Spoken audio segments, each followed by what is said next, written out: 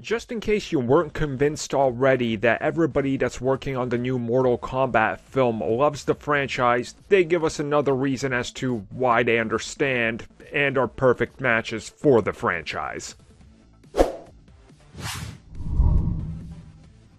When it comes to the MK reboot, we all have some questions in regards to some of the decisions that they are making in regards to it, but overwhelmingly, it's mostly positive because it's recognizable as a Mortal Kombat, and it looks like it's a pretty good take on what's come before and what different iterations of Mortal Kombat have done, while it also goes on and builds its own continuity, lore, and corner of the MK universe to further expand upon with hopeful sequels. Now recently, the director of the film talked about why he believes Mortal Kombat is popular.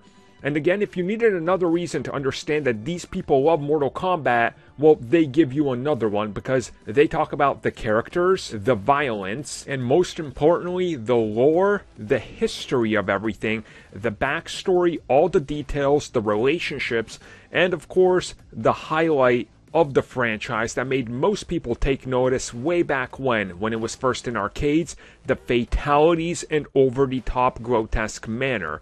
And there's multiple quotes out there, but they legit just talk about it as fans. And you start to understand that these guys are, first and foremost, they don't seem to be suits and shills. They don't seem to be these guys that are just out here to deliver whatever the studio asked for. They went in with a pitch that was very faithful, and then they added a few elements to make it more accessible, while also catering to the longtime fans, so they feel like they got what they deserve as longtime MK fans.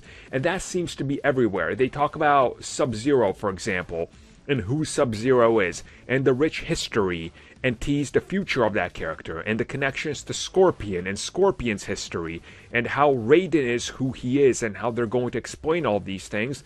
And then they touch upon the character of Cole Young, saying that there's some stuff here that they can't spoil yet, obviously, but this is going to be an access point for many while also expanding the lore.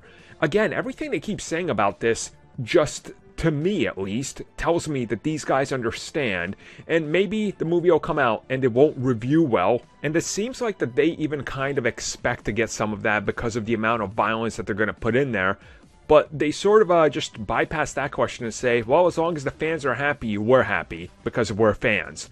Again, you can't go wrong with this. It's Mortal Kombat. It's not going to appeal to everybody. But us fans, I think we're already seeing the appeal.